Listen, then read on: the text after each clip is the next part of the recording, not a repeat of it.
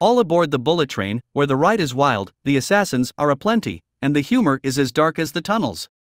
Our story begins with Yuichi Kimura, known as the Father, embarking on a bullet train journey from Tokyo to Kyoto. His mission?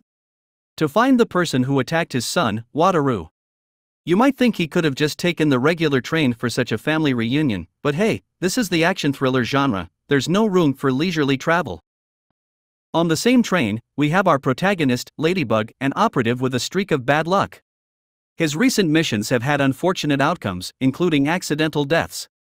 If you're in the assassination business and your success rate is plummeting, it's time to reconsider your career choices. But the character roster doesn't stop there.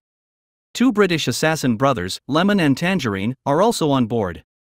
They're not here for the scenic views, they're transporting the sun and a mysterious briefcase. Their destination? None other than the White Death, a Russian-born Yakuza crime lord. You'd think the Yakuza would go for something more subtle than White Death for their leader's codename, but hey, this is the land of creative aliases. As the bullet train speeds along the tracks, things take a sinister turn. The sun meets a bitter end through poisoning, and Ladybug decides to seize the mysterious briefcase. You know, the one everyone on the train seems to be obsessed with. But his actions don't go unnoticed. Enter the Wolf, another assassin who recognizes Ladybug from her wedding, where her wife met an unfortunate fate.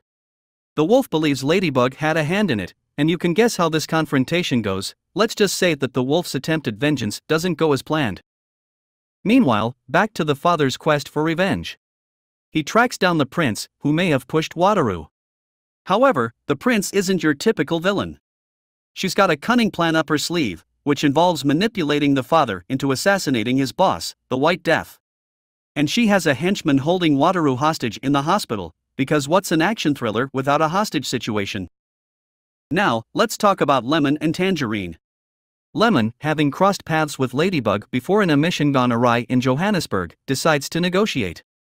He'll return the coveted briefcase in exchange for his freedom. But Lemon isn't buying Ladybug's story, and he's convinced that Ladybug was the one behind the son's untimely demise. An intense showdown ensues, and you'll find yourself wondering if fruit-themed codenames bring good luck. As chaos unfolds on the speeding bullet train, there's also a subplot featuring the Hornet. She's been busy poisoning people with some exotic snake venom. A struggle between Ladybug and the Hornet ensues, and let's just say that it's not your average battle.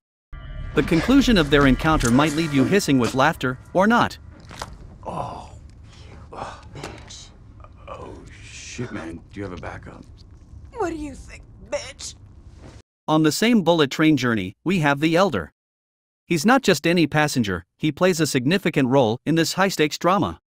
The Elder recognizes the prince's voice and has a bone to pick with her. As it turns out, the prince is no stranger to him. The Elder informs her that Wataru, who was taken hostage by her henchman, is safe. But what's his connection to the whole situation?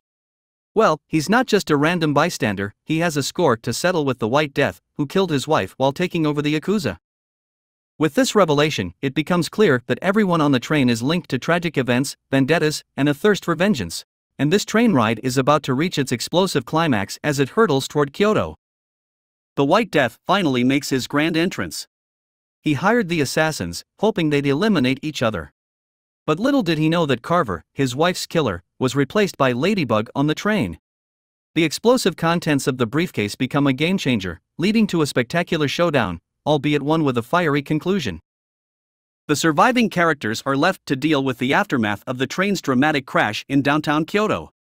As the dust settles, Maria arrives to retrieve Ladybug, and Japanese authorities begin the cleanup process.